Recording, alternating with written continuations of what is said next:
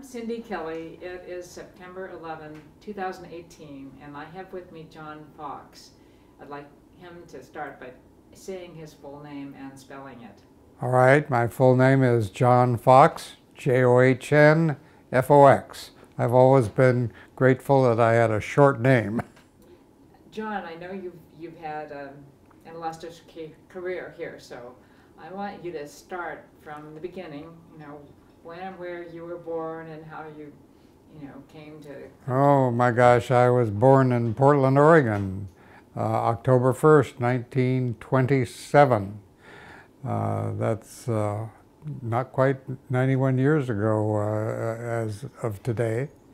And I grew up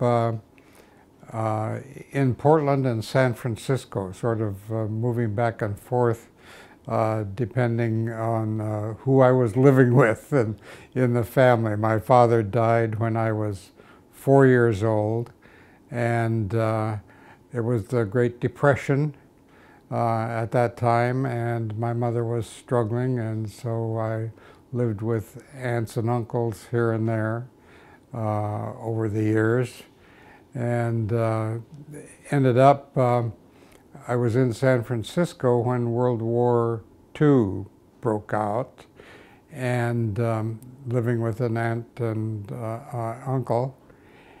And my uncle had lost his job because it was dependent on receiving metal material for his construction-related projects. So he moved back to Portland, and so I graduated from high school in Portland in 1944. I finished in December of 1944, just about the time the first fuel was being discharged from B Reactor, though I didn't know that, and went to Oregon State University. I completed a master's degree in mechanical engineering there in early 1951, came to work at Hanford in April of 1951, and worked for about the first 5 years in the reactor areas, dealing with special irradiation tests and with the graphite expansion and healing issues, keeping track of that.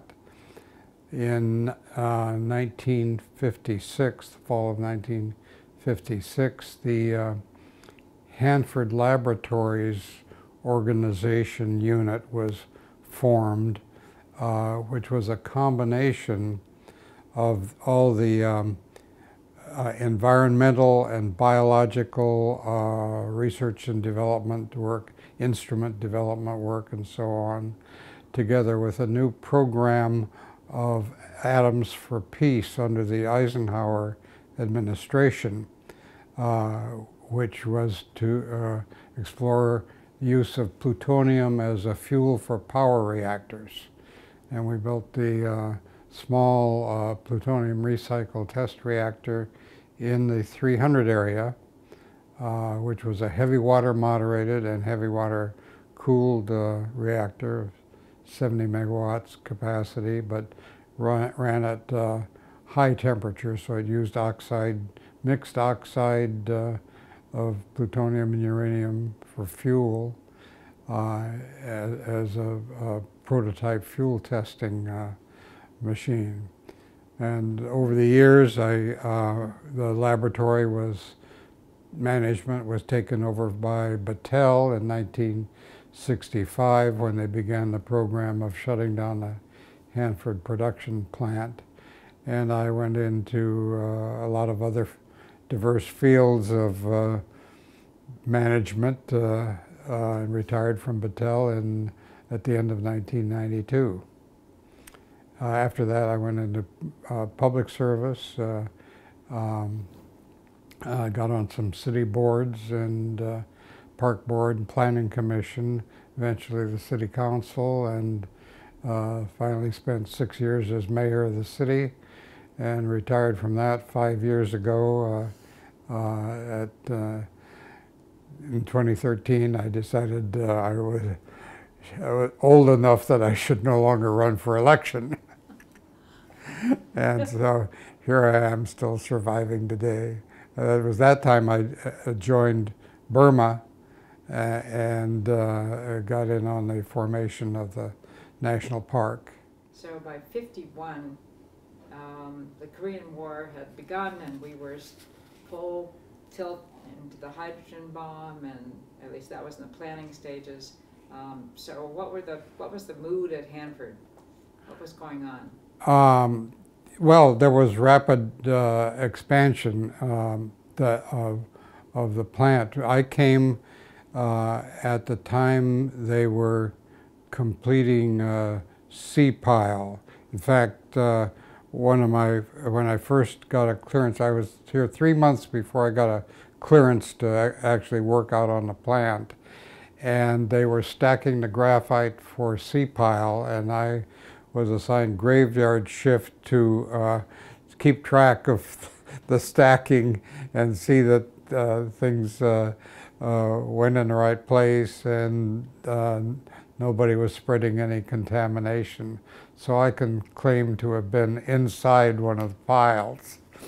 And it's all cocooned now, laid to rest. But so were those done by hand? These are heavy graphite blocks, right? When they were being yes, stacked? the graphite blocks are several feet long and a little over 4 inches square, and so on. But they're the alternate layers are stacked differently, and some have holes for the process tubes, and some for the control rods, the vertical safety rods, and so on. And they're all, each one is custom designed for the location in the pile, so they got to line up right, or the control rod won't slide in. It's checked and double checked and triple checked during that process. But at that time, then the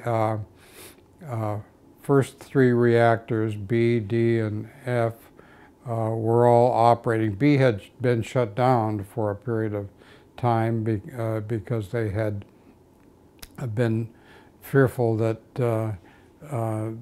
they couldn't continue to operate it because of the swelling of the graphite. It became difficult to push the slugs through the top layers of tubes, and you can get yourself into real trouble with that sort of thing. The DR and H reactors had already gone into operation, and the C was the third of the additional reactors there. Following that completion of C and putting it into operation, they then embarked on a period of, they had the method of getting the swelling of the graphite under control was to change the atmosphere inside the reactor shield from helium to a combination of helium and carbon dioxide gas, which allowed the graphite to heat to a higher temperature and anneal out the swelling. So that enabled them to keep all the piles running. So then they turned into a project to increase the power level of the piles to see how far they could increase the power level by pushing more water through it and controlling the gas mixture and the water temperature to prevent boiling in any of the central tubes. And that led to a more complicated analysis of the pattern of loading the peripheral tubes of the reactor with slightly enriched fuel to what they call flatten out or even out the power distribution in the reactor, because originally it would be at high power rate right in the center of the reactor in a more spherical pattern inside this cube. And so they found ways to distribute that out farther, and then they could reach a larger total power output with the same water flow. And then they embarked on a large project to put in more pumps and piping and increase the water flow. So by the end, later on in the years of the Cold War, they were operating those reactors at 8 times the power level initially. The reactor originally intended to operate at 250 megawatts thermal was running at close to 2,000 megawatts. Later they built the K reactors in the late 50s that were rated at 3,000 megawatts each. And so the total of the 8 directly cooled reactors was running at a peak power level of about 18,000 megawatts, although not necessarily running at full blast all at the same time, because you still need to shut down frequently to discharge the fuel. Was the reactor design of C identical or similar to B, or was it different? C was identical in the reactor core itself, I think. There may be some tweaks in certain features in it. There were there was greater provision for some what we call test holes on the south side of C reactor to put in special irradiations. Because there were increasing requests to irradiate, for instance, graphite samples. One of the things that came to light in the measurements we were taking in the mid 50s on the profile of the graphite at the top, in the top tube channel of the reactor, to see if it was coming down. The annealing of the damage in the central part of the reactor resulted in the tubes being bent into sort of an S shape at the top. But the significant thing was H-pile, which was started up after they changed the gas composition, never did expand. In fact, I was the one that wrote the document that showed that from the beginning, H-pile began to shrink in the middle. And so that caused us to do more exploration of graphite samples, irradiation of graphite samples at higher temperatures. And so that was one of the kinds of tests we did. We even had one experiment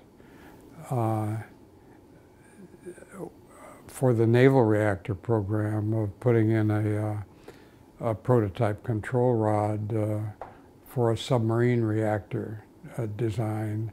And that had to go in one of the vertical safety rod channels. And that was an interesting experiment because it had monitoring lines, temperature and gas pressure and so on, with external monitors. And it led to a very complicated removal process on the top of the reactor to get chop it up into pieces and pull it out into casts and chop it up into pieces and get it out. The control rod? Yeah, the experimental control rod. Yeah, because you couldn't just lift the whole thing out of the, you couldn't take things out of the reactor in one piece. You always had to, you had to have some casks that where you could pull it out and chop it off, and then pull the next section out and chop it off, and so on. It wasn't because any experiment you put in there, or, well, not any experiment, but any experiment which had temperature or pressure or monitoring devices, you had to be able to dispose of them on the way out.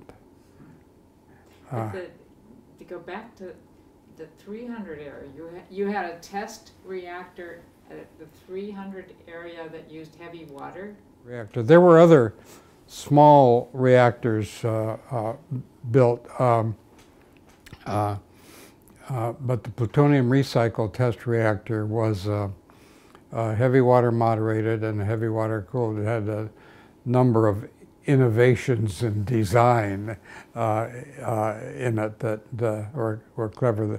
It was controlled, the tank of heavy water moderator was built like a chicken watering device, where you have a jar of water and a saucer around it for the chickens to drink out of.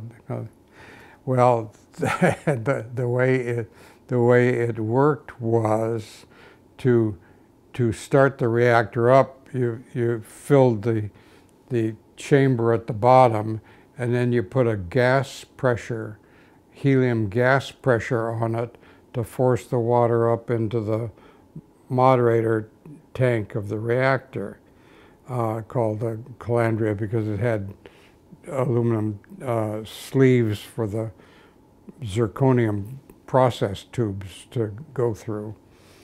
And to scram the reactor, you just shut off the gas pressure and the water dropped out. It didn't have any moderator anymore. That was a unique design. I don't think anything like it's ever been thought of or used elsewhere. But the primary cooling system of it was high pressure, high temperature water, as in a pressurized water reactor, except it was heavy water, and but it had zirconium-clad fuel bundles similar to those in a light water power reactor. That reactor started operation in, I think it was 1961, and ran for several years, but an experiment they ran late in the game for a high temperature molten core fuel, molten core ceramic fuel, failed on them and damaged the reactor, and after that they shut it down. But then following that, the FFTF, the sodium cooled fast reactor, was built in the 400 area. But there was also a low power reactor called the high temperature lattice test reactor in the 300 area.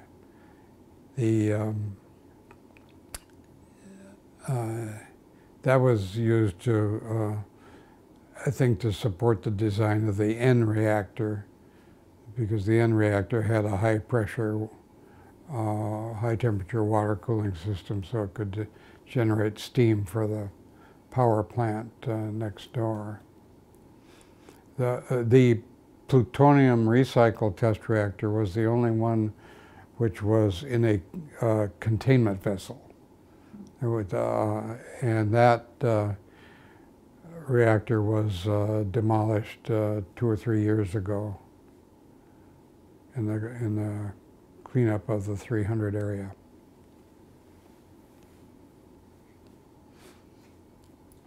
So, just curious, do you know whether the first reactor built by the Soviets was a replica of the B reactor? You know? I've heard that it was, but I don't know that for a fact Some myself. thought it might be a replica of your experimental reactor that you built on its side. The 305 reactor was used for testing the fuel slugs. I think a statistical sampling of the fuel slugs going into the production reactors for quality control and assurance of purity and so on. I'm not sure, but it was a very low power reactor. So that probably wouldn't be it. It would have been the B reactor, not. Yeah, it was. I'm really never paid any attention to that reactor, so I don't know. I don't think it had a cooling system at all. I think they just brought it up to critical and took measurements of it to see if there was anything requiring further withdrawal of the control rods to get it to go critical, but I'm not sure. I'm just curious. But there was no big water cooling system there for it. Like if you look at the photos of the production reactor areas, you see there's all these other buildings around for the water pumping and retention basins and holding basins and reserve supply of water and so on. There was none of that for the 305. Yeah, not in the 300 area, because you would, if you were going to take a reactor up to any appreciable power level, you'd need the backup systems for it in case of an accident. In the case of the PRTR, that was why it required a containment vessel, so that in case of an accident, consequences would be contained, and none of the production reactors, including the N reactor, were in a containment vessel. But the N reactor did have, because of the high pressure, high temperature reactor, it had a sort of confinement system. A low would withstand a low pressure and contain the consequences of a major piping rupture.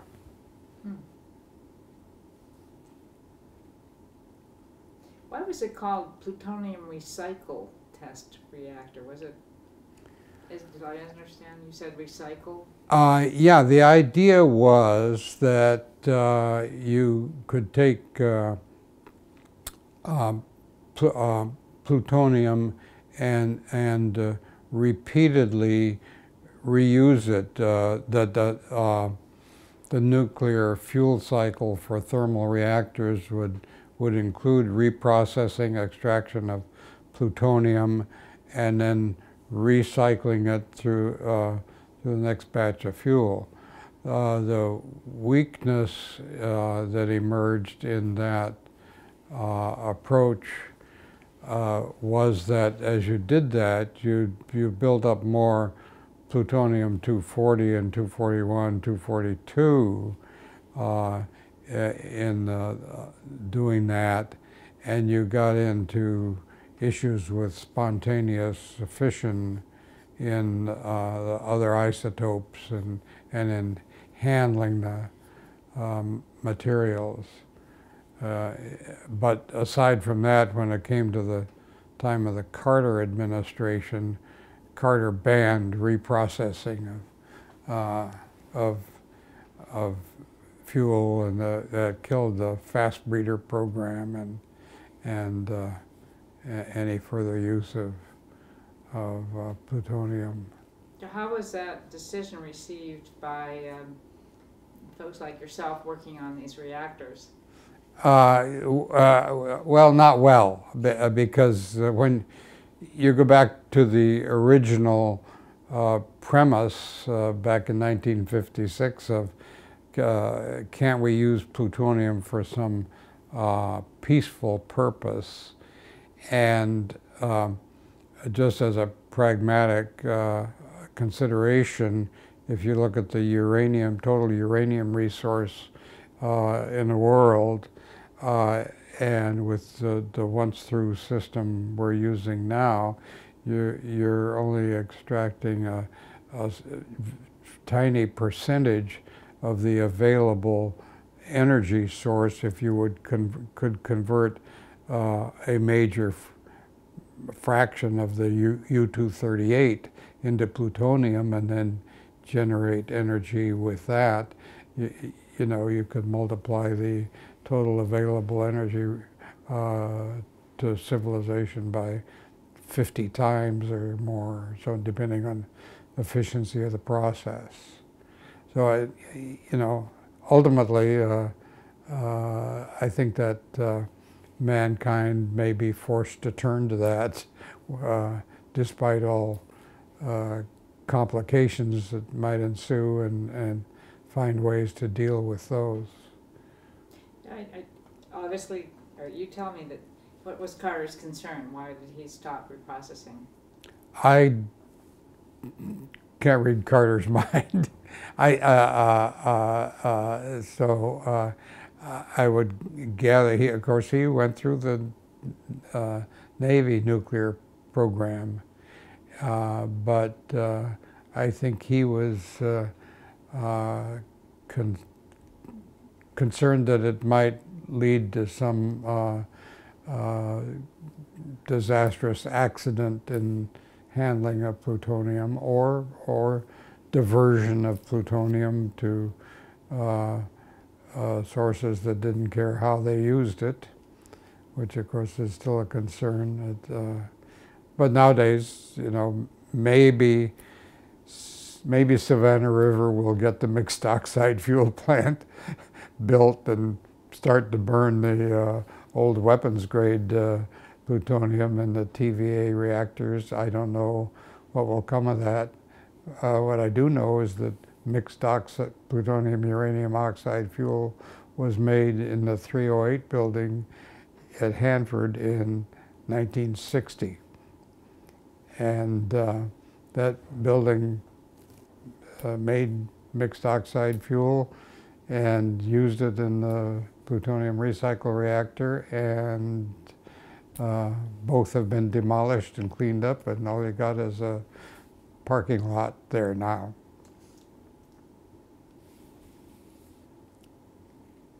So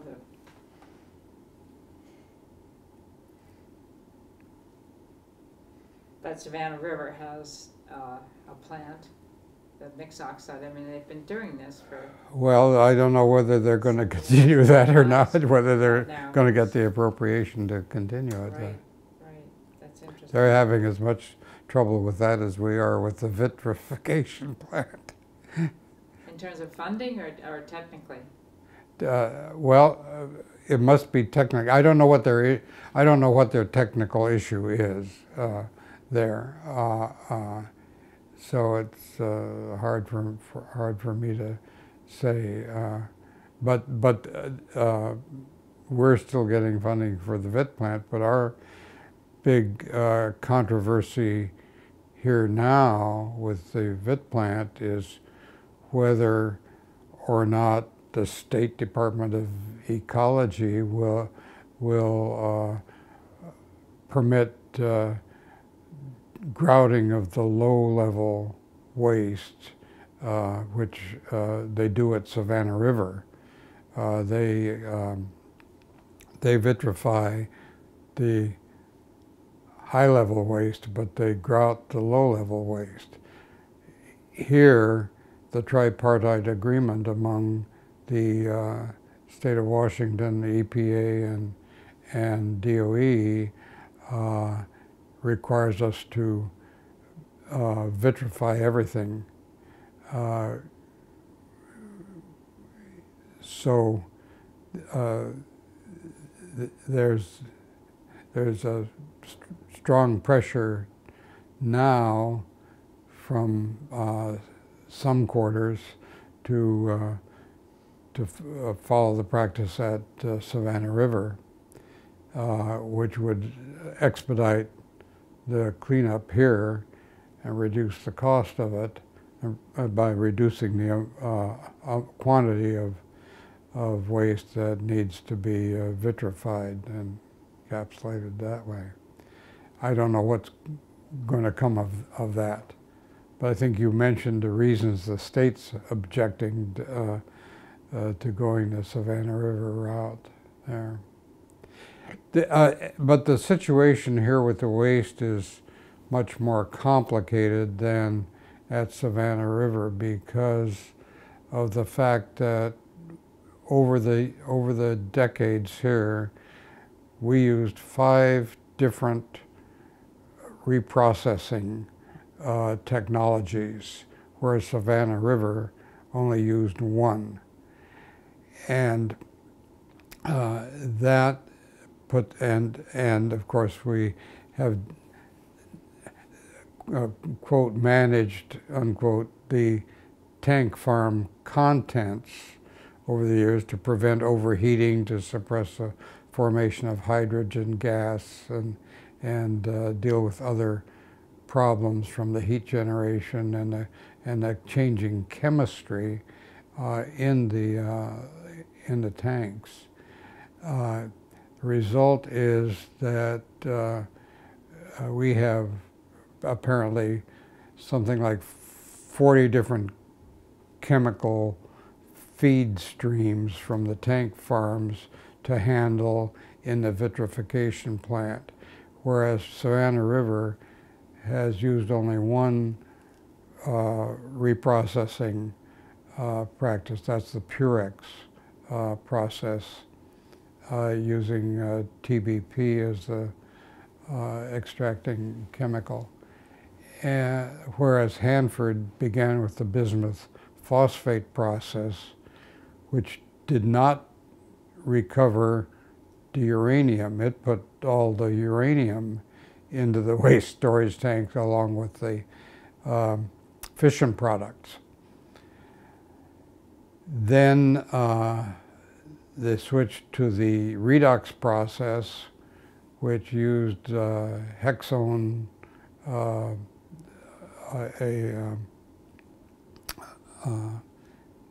chemical for extraction.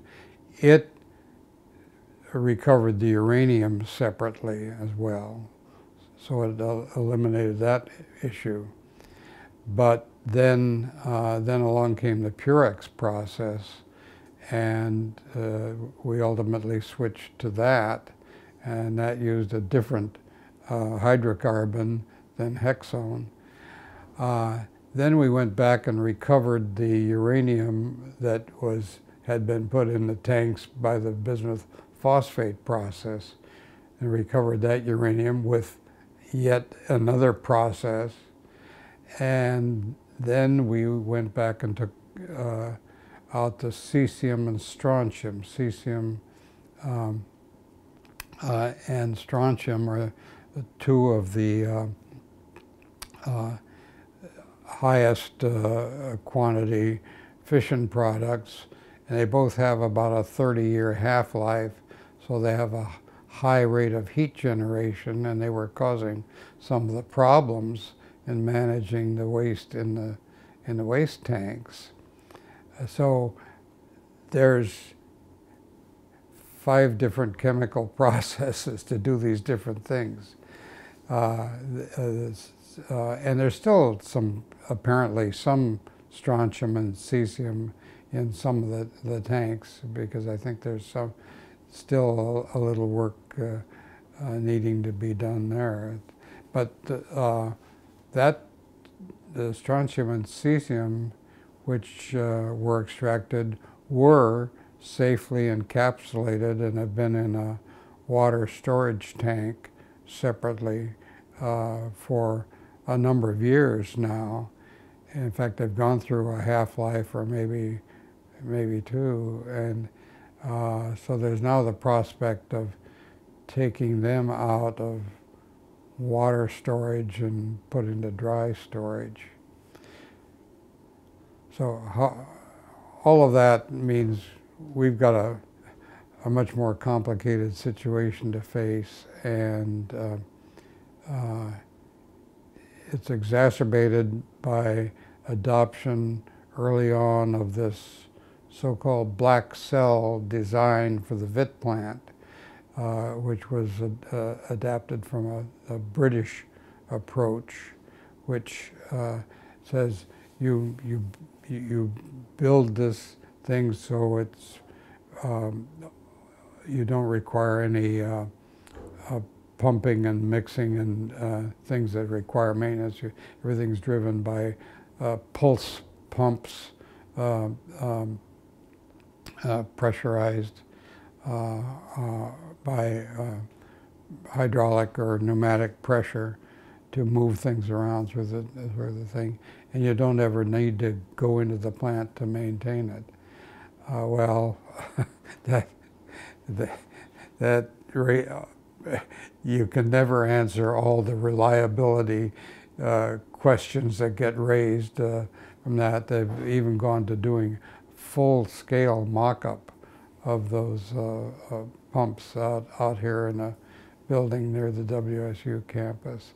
They wouldn't accept the typical hydrodynamic design of, oh, we'll test it on such and such a scale and then it will scale up and no problem. But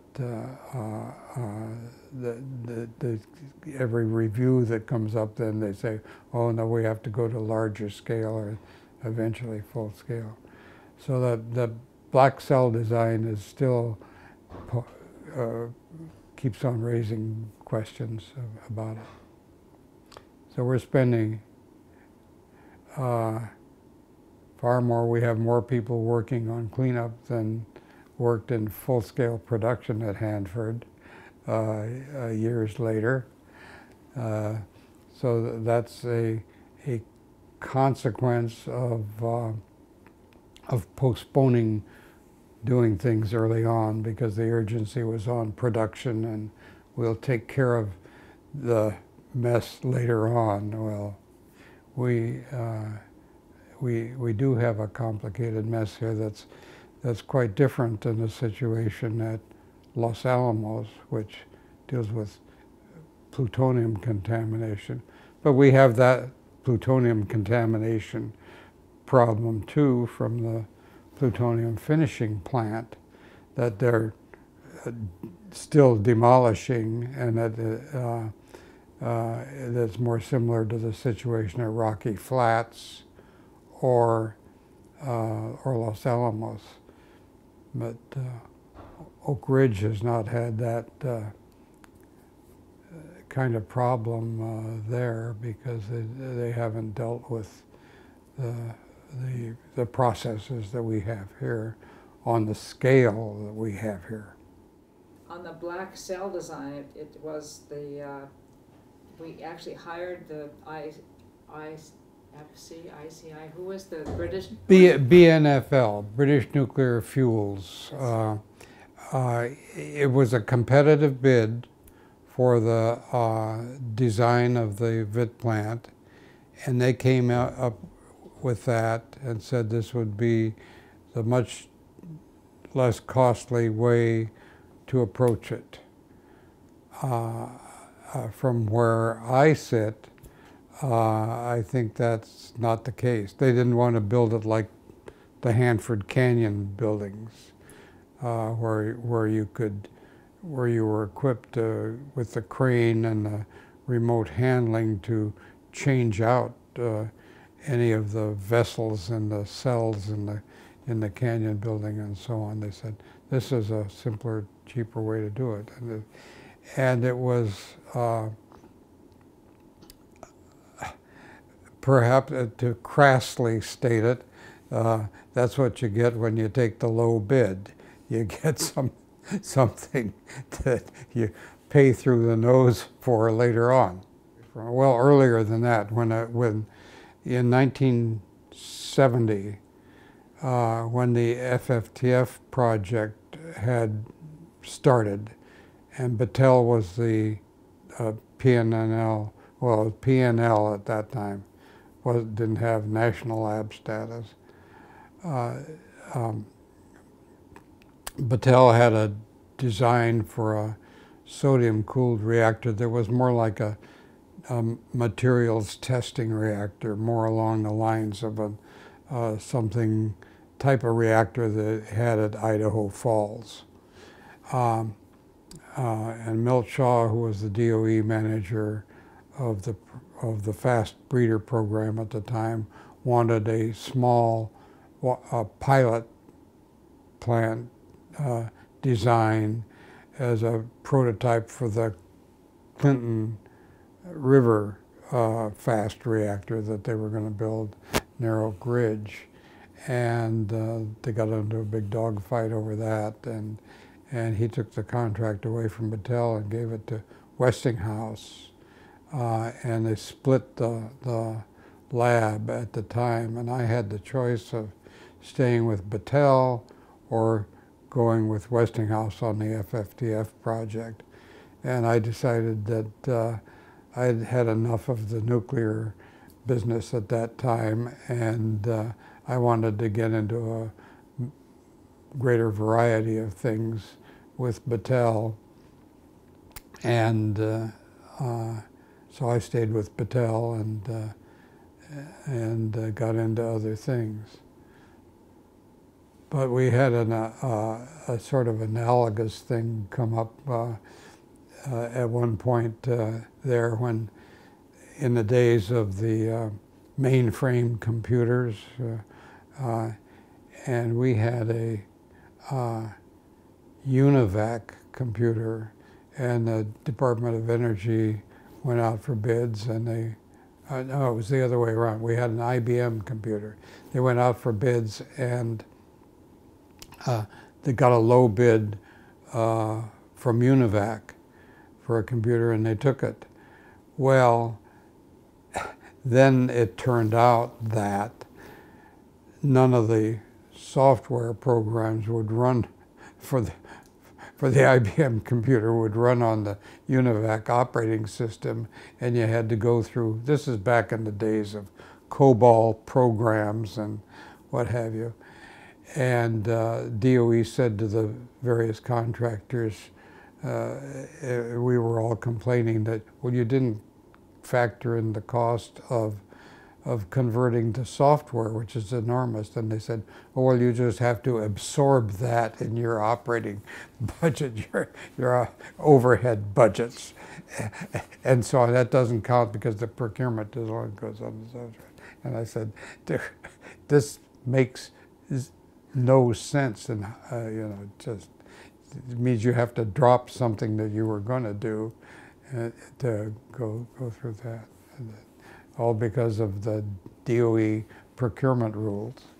So tell us then, what was your work at Battelle? What did you do then when you joined at this watershed when Westinghouse took over the...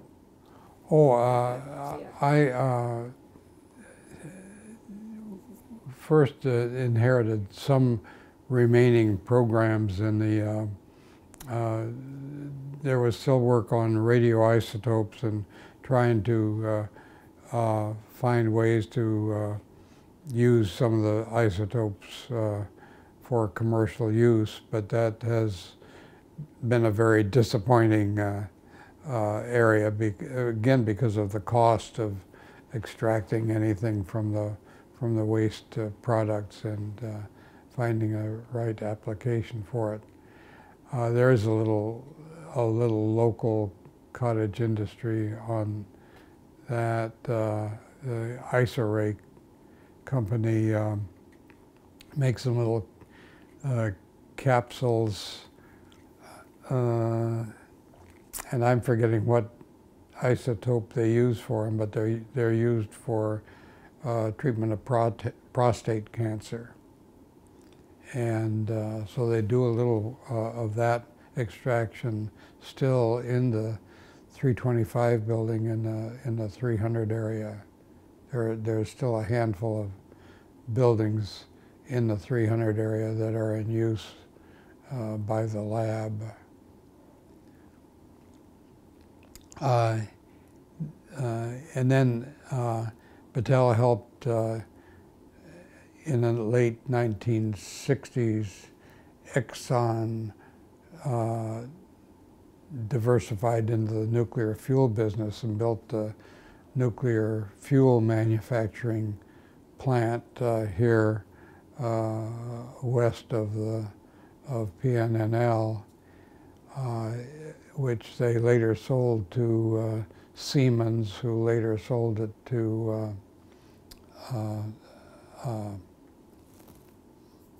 the French firm.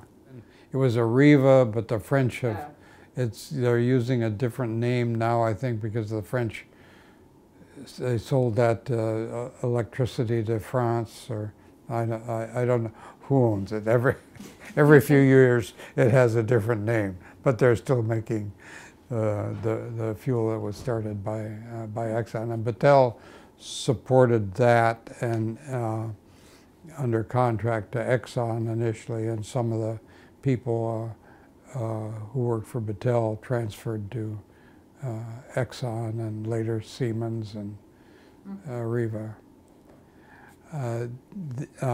But then I got into a periphery of the environmental activities in the 1970s, and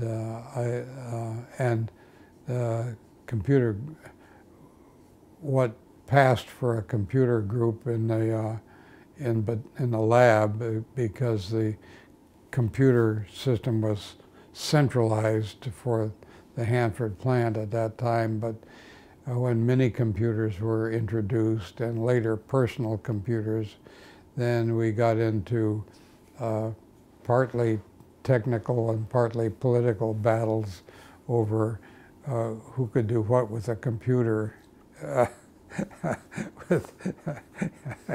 And we had the mainframe computers, we had the DEC mini computers, we had our typing pools went to using Wang computers for word processing, and then the personal computers came along, and first the Apples, which had and then the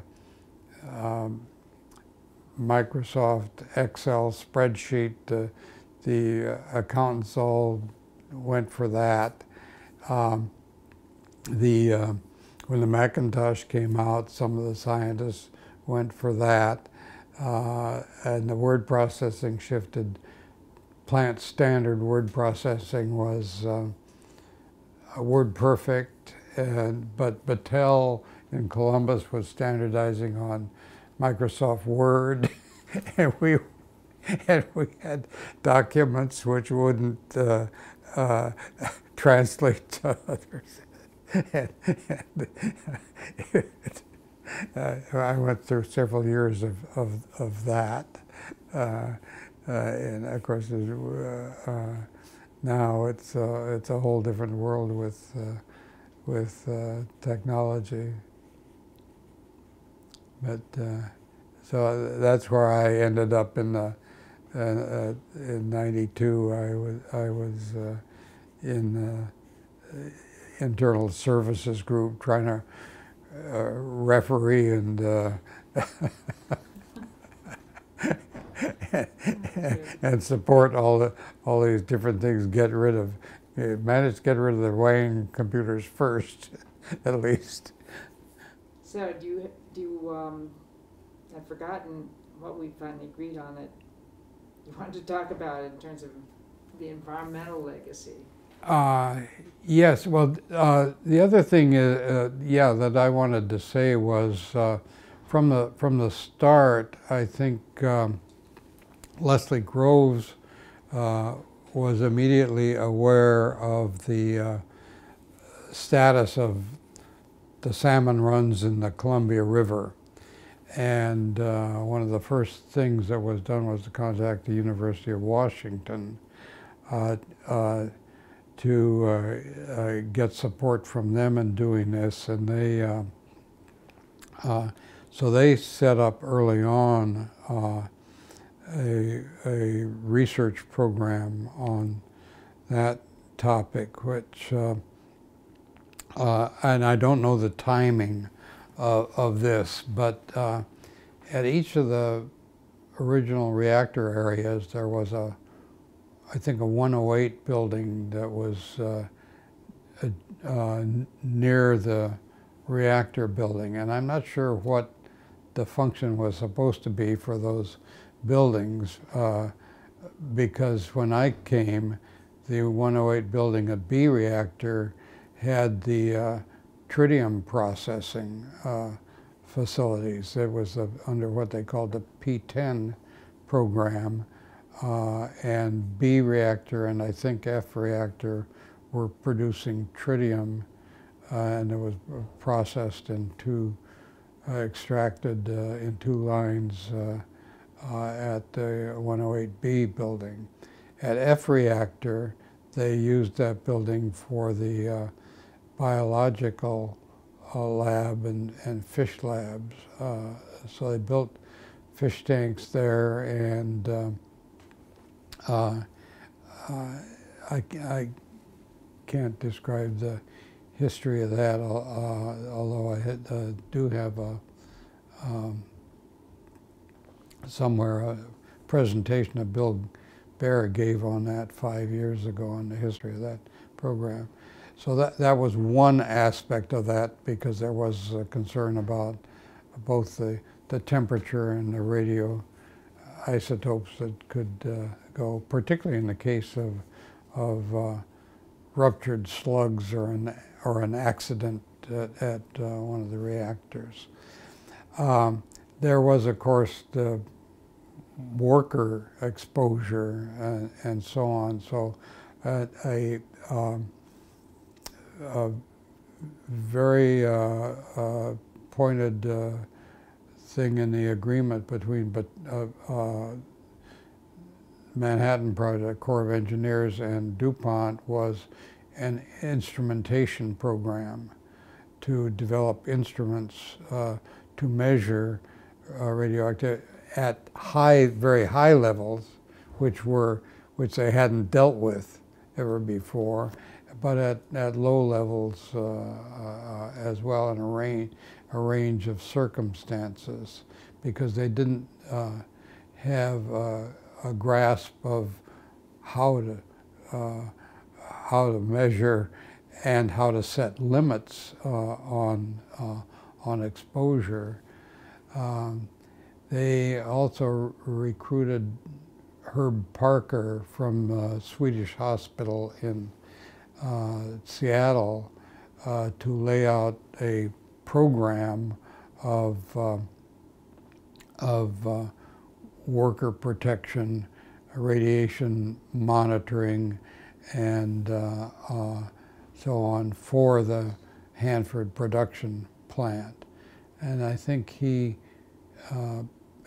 could find this history out from the Herb Parker Foundation people, that I think he first may have gone to Chicago to work on planning this program, and then lay it out. So and of course, I'm not sure how they maintained any real secrecy on this point in the wartime days, because they needed to, you know, you wore film badges that they read out periodically, and they had ionization pencils. They always wore a pair of those. They set up a program of where if you had to go into what was a high radiation zone, for instance, you know, every month, say, you had to go on the back face of the reactor, and you had to open up all the tubes that were going to be discharged in there. So you were in a high radiation zone there, moderately high. And so you had to determine, well, how long could a person be in there under the circumstances, and you usually had a radiation, we used to call them HI, and the Health Instrument Organization was what was called in the early days.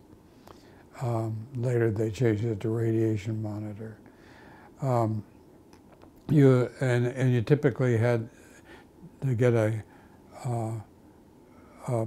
permit form, which was called a special work permit, to enter a certain kind of radiation zone of known or unknown, little known risk.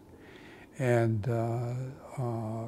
it was stripped down to your underclothing and put on suits and tape up the seams and maybe wear masks or maybe even have an oxygen supply. I never did anything that required an oxygen supply, but I did go into such situations when we were taking samples out of the reactor and so on. And in the canyons, the original bismuth phosphate process they had designed into the system through the for each of the cells a piping that was built into the thick concrete floor, where you could siphon up a sample of the radioactive fluid and take a pipette or something, take a small sample of it into a cask.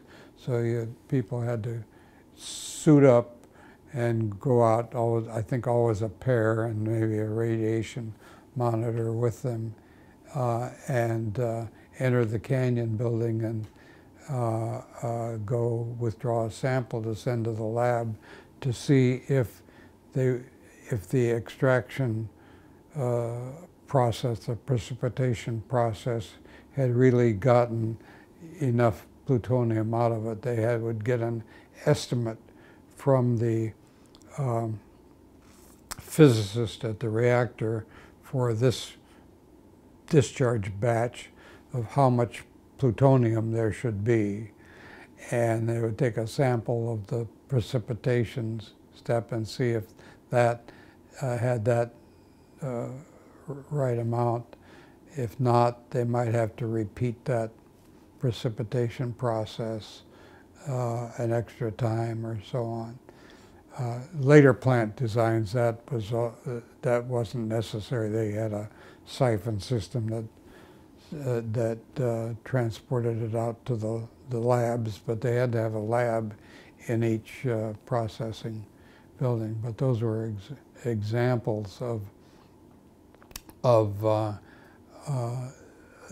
some types of jobs that required special protection, special work permit, and so on. And at times, I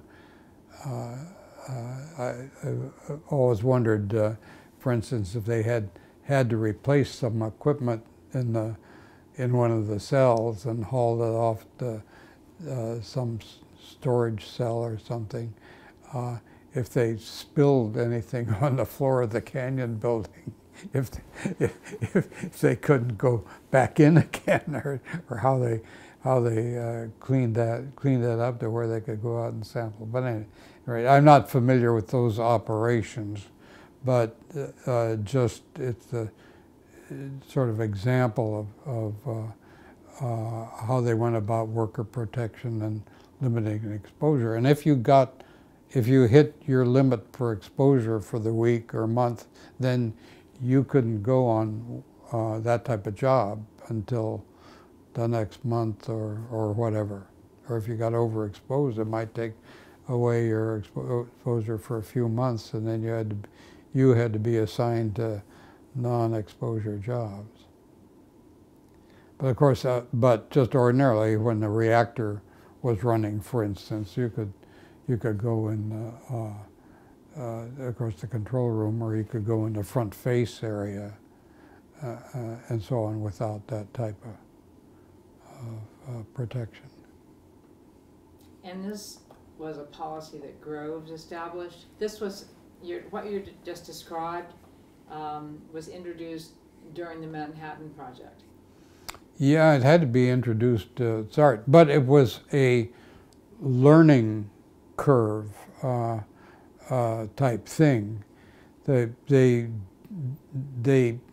make a plan in anticipating what they would meet, but then, you know, the real world presents the problems that not quite what you anticipated, and you have to improvise around them. A lot of things they had to do, they had might have to call help to the maintenance operation in the machine shop to make some special tool to do something to get at something that they hadn't anticipated.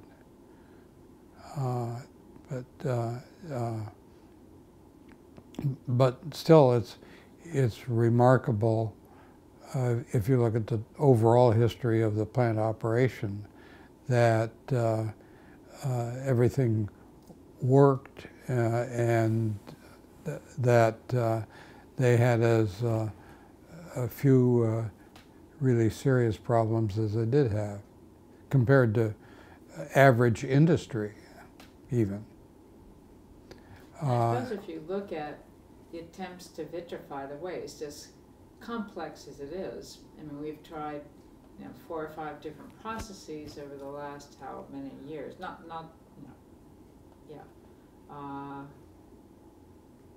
It's a struggle, and yet during the Manhattan Project, they were able to do this chemical separation plant with the bath process remotely operated. First time they used remote operations anywhere. Yeah.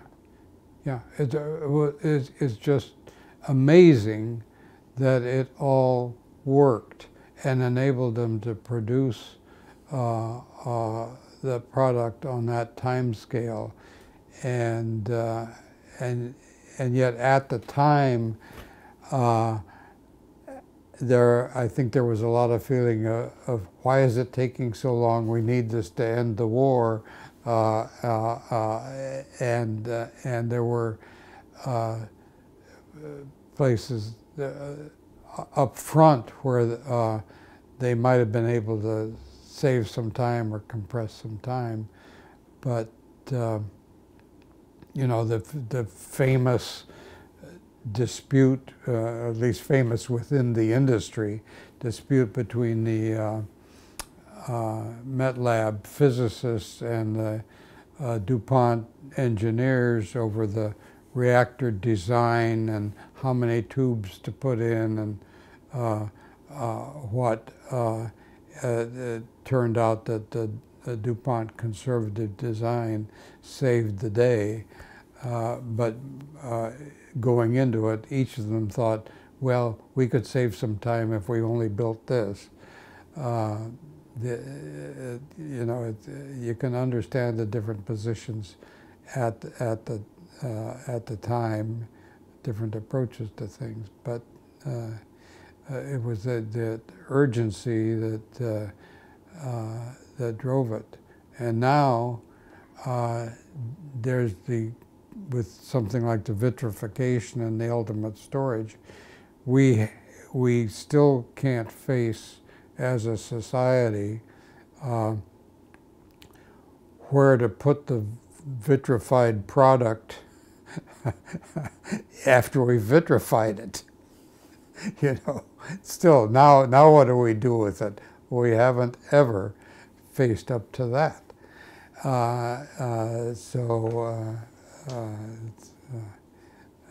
Because there just isn't that urgency that wartime put upon us.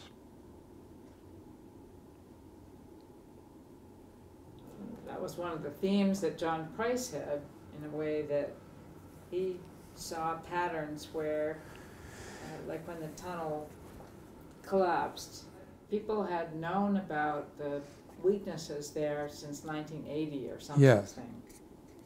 Yeah. It wasn't until It's not until you failed. not until it becomes a crisis that you can muster the support to do it. And from my experience in public office, in politics, it's that way.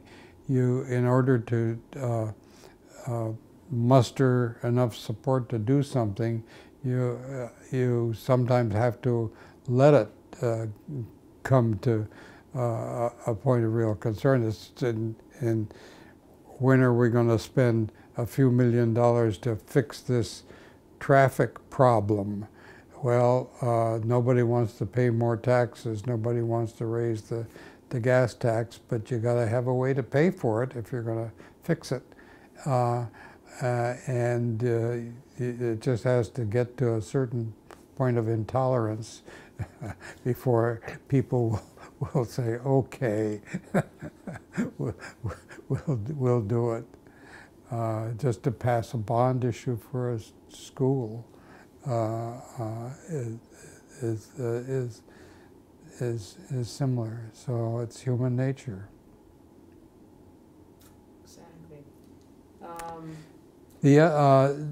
And of course, another aspect besides the worker protection of the environmental concern was the operation of the chemical processing plant. And you notice in the guidebook we put out this year that the illustration of the first atmospheric test at the tea plant was done while the tea plant was still under construction, and they realized that they knew that when they dissolved the cans off the uranium and dissolved the uranium up front, that gases would be released and would carry radioactivity out of the plant. And so they ran some atmospheric dispersion tests by burning fuel at the base of the stack. Stack was one of the first things they completed, so they could run these tests in advance to determine how high they needed to make the stack and how it would spread under the various climate conditions here, because we do have windy days out in that desert and stagnation days. So they built a very tall meteorology tower in the 200 areas to monitor that during plant operations, monitor the weather. So they had days when they would not dissolve, depending on the weather conditions. That was one control. But they put in a complete monitoring situation. And they did a lot of aerial surveys around the plant too. I think ahead of time. So when you mean aerial surveys, they actually of the atmospheric conditions away from the plant and so on, and took maybe they did some releases and then sampling around. So the atmospheric monitoring and modeling of that was an early program, as well as the aquatic program for the fish. So the entire monitoring program of radiation of the river, of the atmosphere, and trying to model that, and setting up the biological program on what were the effects of uptake on the fish, and also the animals, and birds, the ducks, the migratory birds. There once was a pond near the 200 West area, and so they had a lot of migratory birds. There was a herd of wild goats that roamed the plant when I came to work here, and there are coyotes and deer and elk and roaming around, so they had to sample those for uptake, and so the whole ecosystem and uptake of materials into plants and animals became a monitoring program. And when the processing plants were built, it's my understanding that initially they did not put particle filters at the base of the stacks at T and so on, but they quickly discovered that they needed particle filters there, and so that was an installation. But they found because their equipment was being contaminated in that area. So that that became a pretty comprehensive monitoring and analysis program. The biological program led to developing miniature pigs that were about the same body weight as humans as a surrogate for doing irradiation tests on. I think that probably some of that work in retrospect would not be popular with a lot of people today. Smoking dogs, and they had a colony of dogs trained to smoke, because with handling plutonium, particularly in the Cold War facility of the plutonium finishing plant, where the plutonium nitrate was converted to metal buttons to ship out. The main hazard is alpha radiation from the plutonium, and that's alpha radiation, while doesn't penetrate clothing or any material very well, but if you ingest it by breathing or drinking or through a wound or something, then it can be very difficult to deal with. So that was the biological impact was being studied again to try to set limits on human exposure to various forms of radiation, and that over the years has led to a more diverse range of applications that PNNL is still doing. It's enabled on the instrument side to develop very sensitive instruments for detecting nuclear materials at border stations or other places. It led to their molecular sciences laboratory for a variety of applications, for their work on climate change and other factors. So it's still a cornerstone of the laboratory programs here now. And one of the ones that I can't answer is, why is it so difficult to prove that radiation causes specific health issues such as cancer? Well, you know, a lot of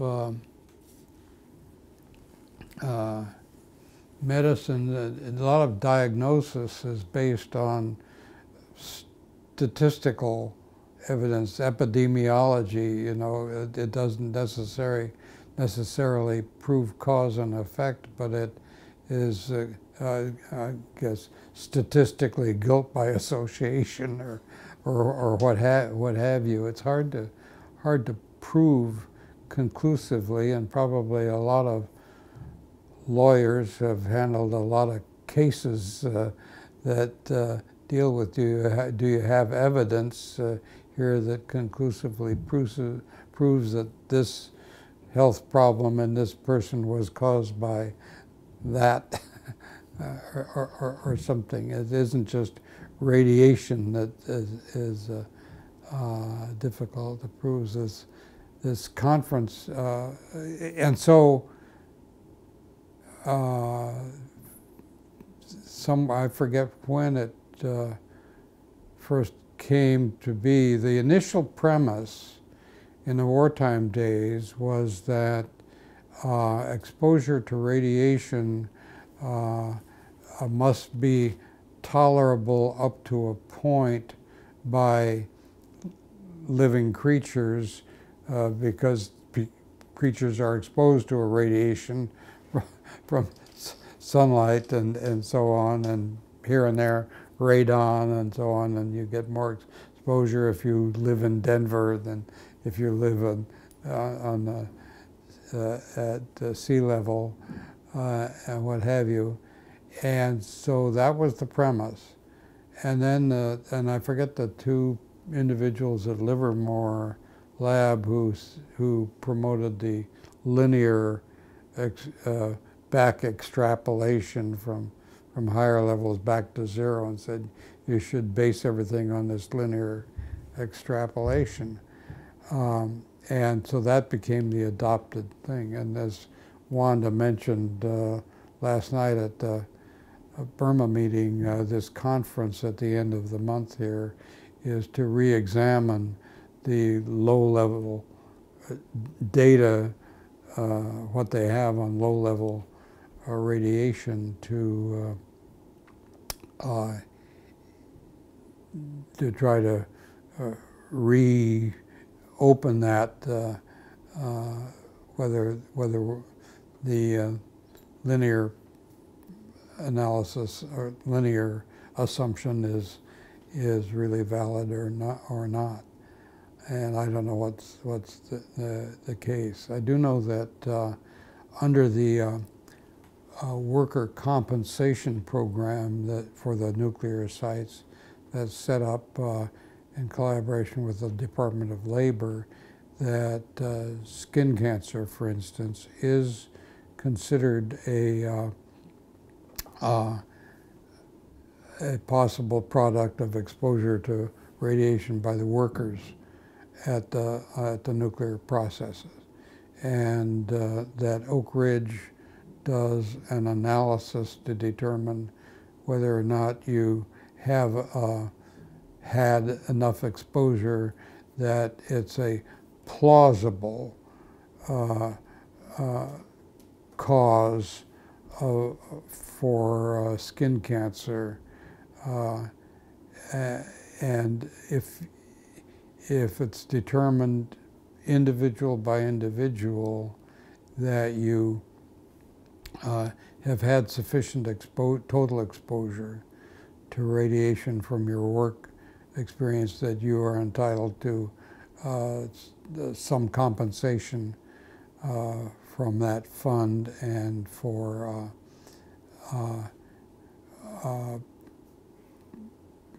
reimbursement or pay for removal of skin cancers.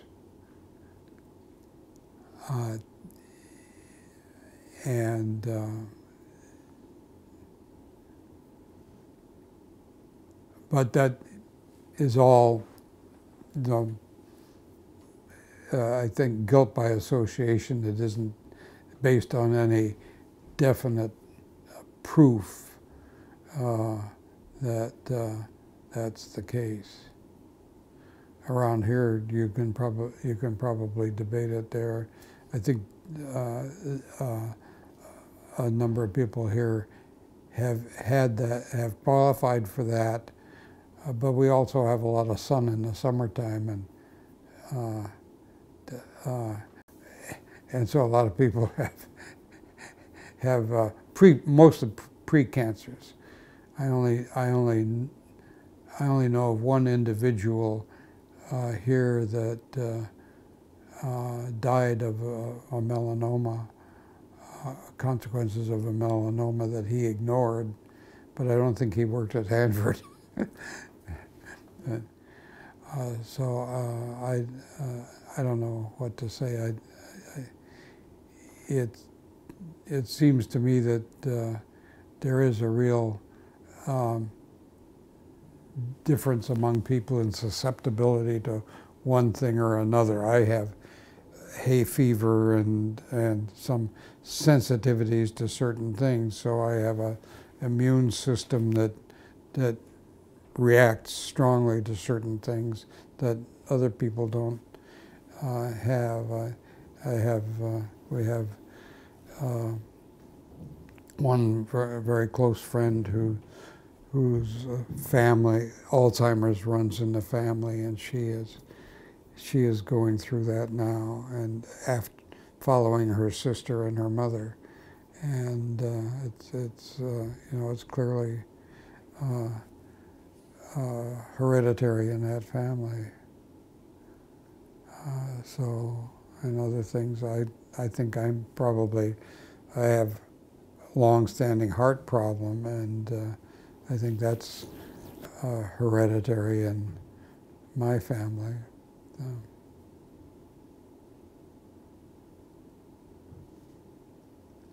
So proof of causes a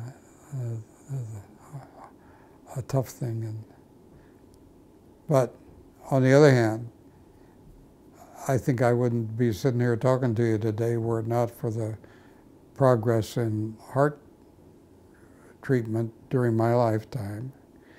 And I think in the next generation or two, that's gonna, we're gonna learn enough more about the brain and to deal more productively with dementia and Alzheimer's, and more about cancers to treat a wider variety of cancers. Although somewhere just recently I read that if you prolong life long enough, everybody will die of cancer. Even if you could live to 150, then you'd die of some form of cancer. Is there anything else, especially if you've been thinking about something you'd like to say? I don't want to. Yeah, well,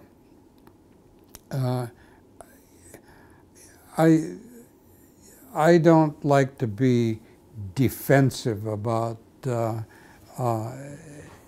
anything and everything that's ever been done or not done at Hanford. And of course, I sort of decoupled from the production aspect at Hanford early on. I only worked 5 years in that, and and then went into the lab because I was just interested in a broader spectrum of things in in my life. I didn't want to be a narrow specialist. But I understand people's fear of radiation because it is something that is not discernible by the senses that humans have.